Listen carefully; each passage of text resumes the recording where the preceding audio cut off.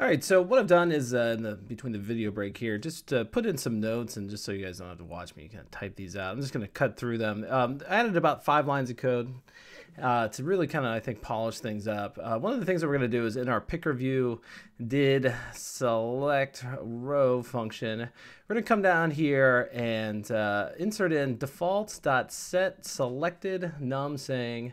So whatever, basically the index number of the saying that you've selected. We're going to set this value for a key of last saying for, and then I'm going to combine that with whatever particular emoji we've selected, okay?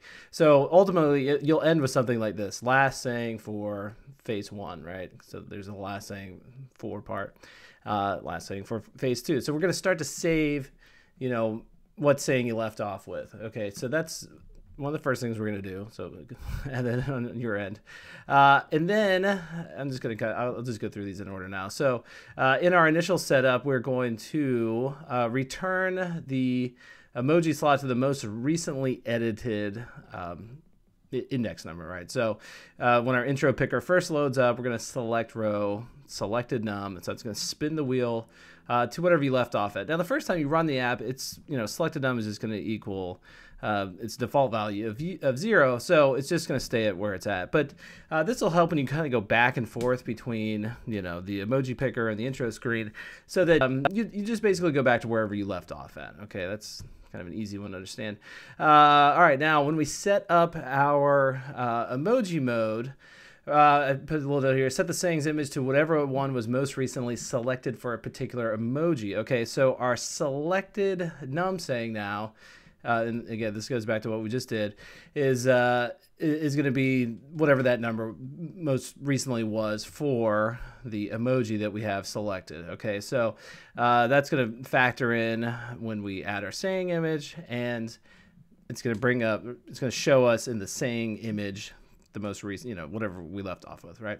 And then to kind of further finesse things, we're going to spin our picker component wheels for both column or component 0 and 1, the first and second, to whatever the selected num is and the selected num saying is.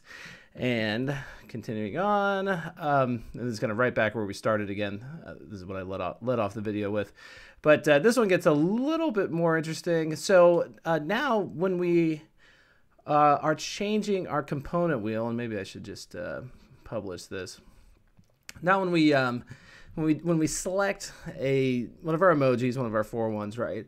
We're also going to spin the second column, our saying image, back to the most recently saved saying for it. So, well, you can really kind of think of the emoji column as a sort of like save slots. In this way, it's gonna. I think it feels a lot more natural, and I mean, this one you might consider optional. It just depends on kind of how you want to approach building these your kind of saved the versions of these guys. So watch this. I'm gonna go over here to caption emoji, and now if I go back down to this one over here, let's see, move this around, right? So let's go over to this guy, right? Change him to okay. All right, so that's gonna be our okay thing. Move it over this way. Go back to this one. Then when I go back over here, it's still showing me okay again, right? So basically, these are essentially just sort of save slots inside of here. So they're always going to go back to what you had them at before. It looks like I cleared out the app. There we go. So just to kind of prove that this is working. So go back over that way.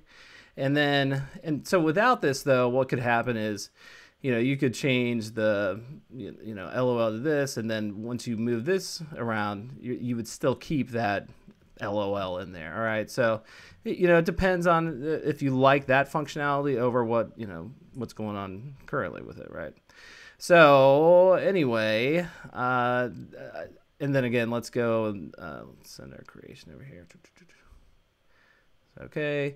And again, well, that was the first lot anyway, so just defaulted to putting us back to that one. But if we were to go and caption this guy, right, and then send your creation, yeah, it should put us back at that second one over there. Now there is one thing that might kind of feel like a bug, and that's this. So for example, you'll notice that this third slot over here doesn't look like what this is right now, right? And that's because obviously when I left off, or I made those changes over here, I didn't save a new screenshot for it, right? So the saving of the screenshot for that picker wheel in the intro screen only, gets new data when you go over here and you click send your creation. So what we might want to consider doing is putting in or calling the function that saves that screenshot when you minimize. So basically you save your last kind of state when you kind of step back out of that. Now that's not going to save it, if somebody were to just close out, like hit the home screen on their phone, but it'll at least save it more often, right? So let's go ahead and do that.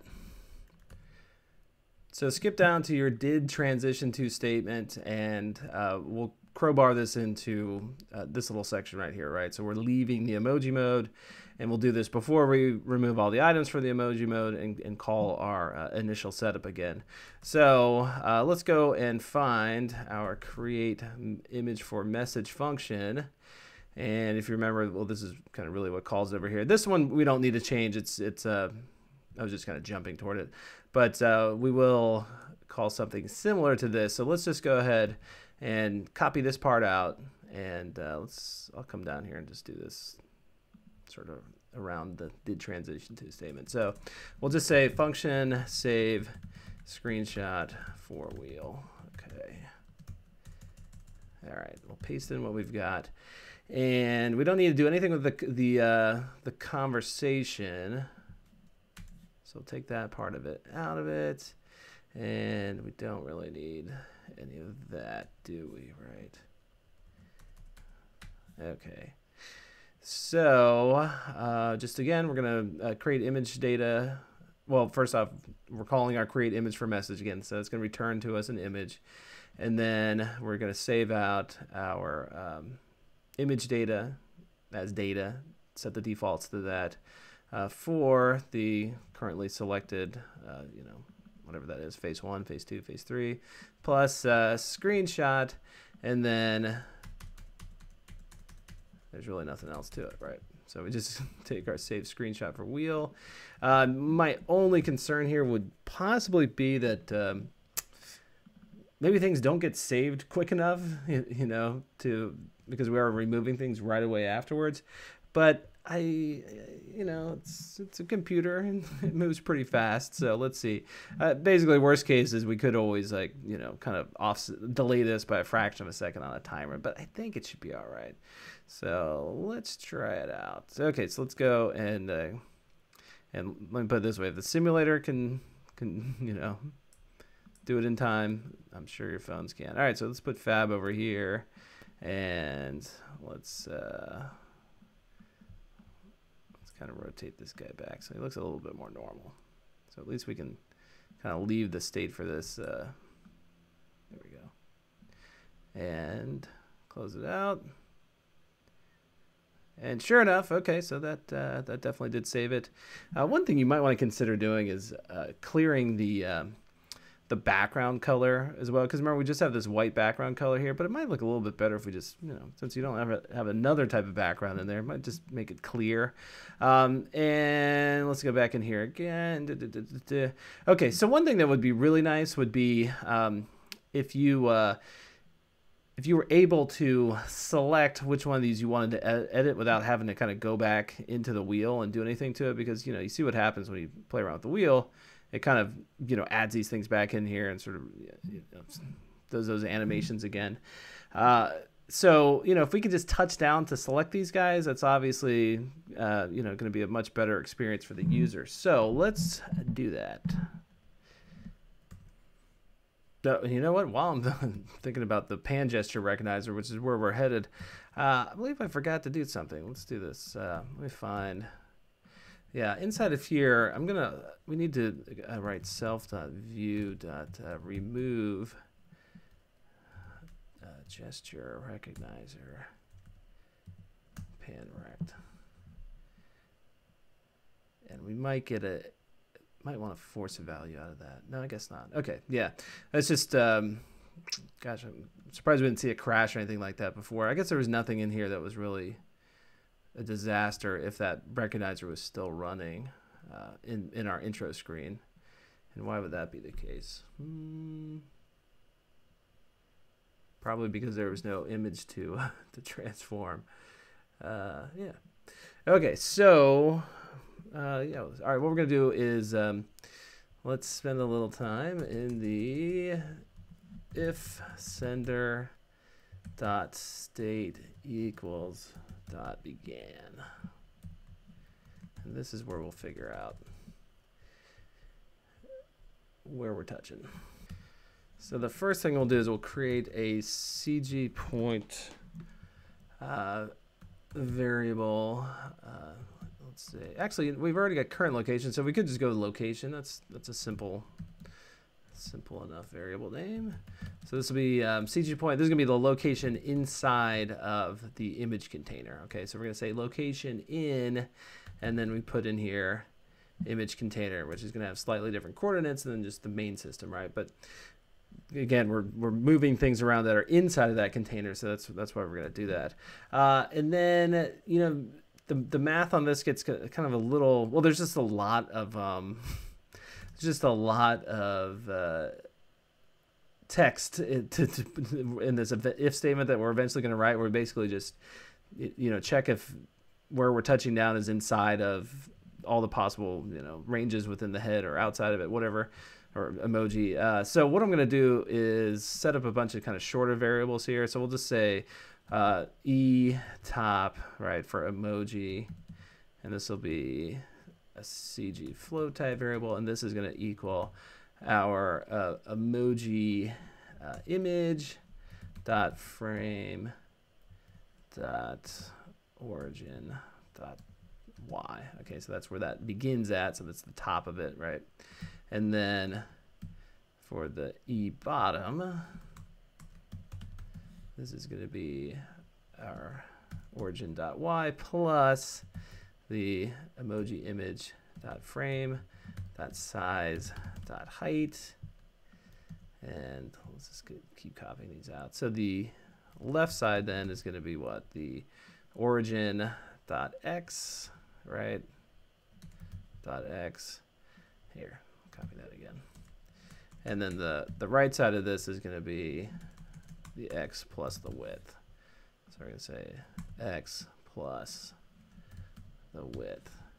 All right, and then once you have that, and of course we'll do the same thing for the saying in just a moment, but what we can do then is say if, and then our location dot y is greater than our etop, right, and our location dot y is less than e bottom. So maybe you can kind of see now why I was trying to compress these variables down to something a bit smaller, and our e left. Sorry, I'm kind of. Oh, I'm sorry. No, you know what? I gotta get these right. Okay, if we want location dot x is greater than e left, and also the location dot x is less than e right. Okay, so take a moment to think about that. It took me a little while to think about, but basically just detects whether or not we're touching down inside of the emoji image, and in which case our image to transform is then going to become our emoji image, right? And boom, let's do the same thing. Well, here, let's do this. Let's just copy all these guys. And I'll just change that to S, S, S, S. This will be saying image. So in some sense, we're going to kind of prioritize the head of the emoji or whatever, because I'll put in here else if. So basically, if this, is true, then we don't even worry about checking the other one, right? So this is just going to be S, S, Yes. And then that'll be our saying image. Okay. We ready to give it a shot?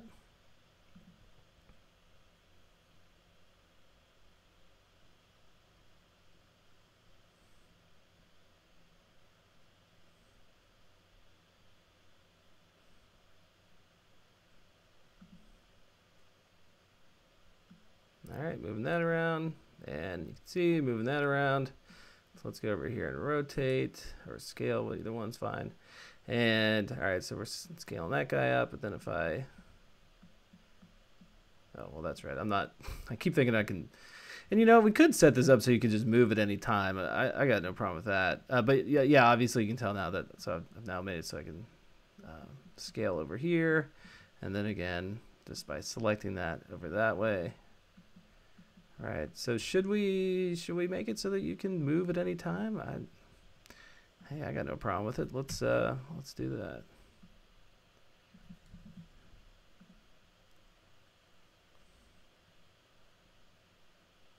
Let's try this again.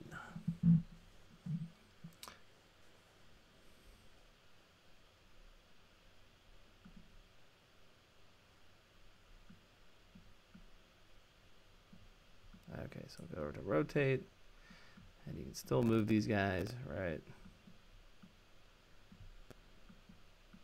The only thing we'd want to do is just readjust the, you know, anytime you change your, between one of these two, is just change the slider values inside of there. So, you know, if we, let's say if, well, you know, we could even do, we could write if image to transform does not equal emoji image, then we'll set it to that, but then that kind of frees us up to, you know, not have to call something unnecessarily.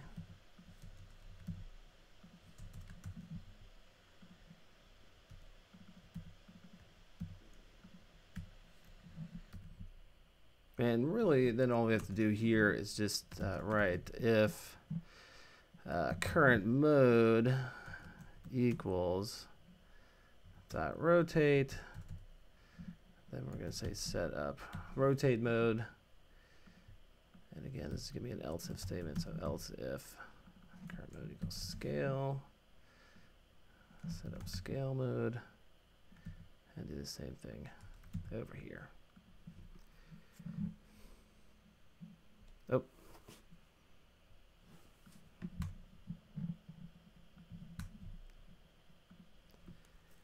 There we go.